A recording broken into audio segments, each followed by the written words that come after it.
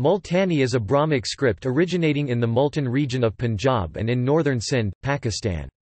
It was used to write Saraiki language, often considered a dialect of Western Punjabi language.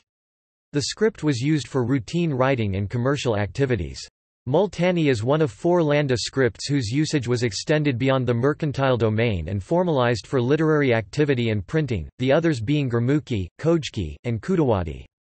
Although Multani is now obsolete, it is a historical script in which written and printed records exist.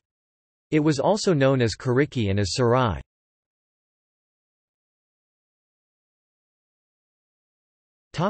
Background and origin. The script is of Brahmic origin. The script originated from Landa script, a derivative of Sharada script. It shares similarities with other Landa scripts such as Khojki and Kudawadi.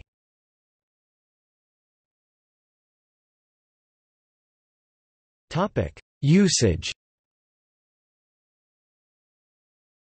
The script was used for routine writing and commercial activities. In the early 19th century it was adapted for literary usage when the Baptist Missionary Press produced metal fonts for the script in order to print Christian literature. The first book printed in the Multani script was the New Testament 1819.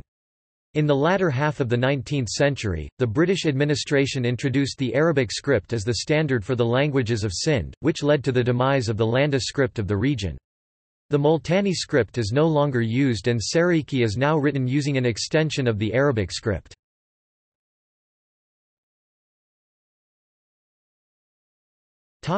Characters. 2 different styles are observed over the course of the 19th century, with the later style representing a simplified version of the original style. Some consonants begin to represent their aspirated and implosive forms.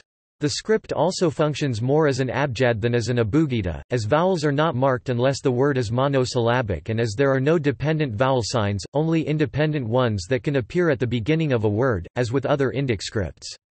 There is no virama, and consonant clusters are written with independent consonants. There is one section mark punctuation that has been identified. The independent vowels, of which there are only 4, represent both short and long forms of the independent vowels in addition to phonological variations, and I sometimes represents ya.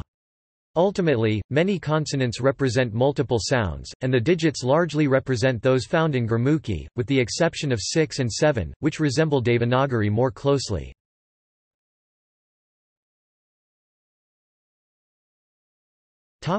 Unicode. Multani script was added to the Unicode standard in June, 2015 with the release of version 8.0. The Unicode block for Multani is U+11280 U+112AF.